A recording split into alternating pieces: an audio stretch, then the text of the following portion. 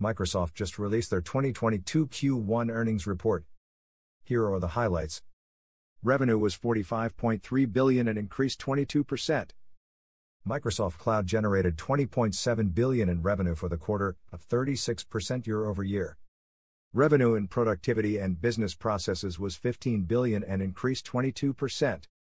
LinkedIn revenue increased 42% driven by marketing solutions growth of 61%.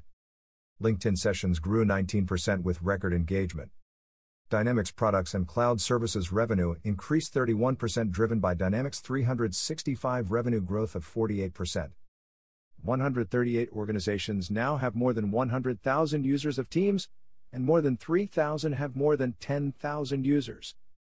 Calls originating from Teams chats increased 50% this quarter, compared to a year ago. Power Platform now has nearly 20 million monthly active users, up 76% year-over-year. Power Apps is the undisputed market leader in low-code/no-code tools, now with 10 million monthly active users. 91% of the Fortune 500 use the service to build applications. 129 organizations have more than 10,000 users. There were plenty more highlights in this impressive earnings call.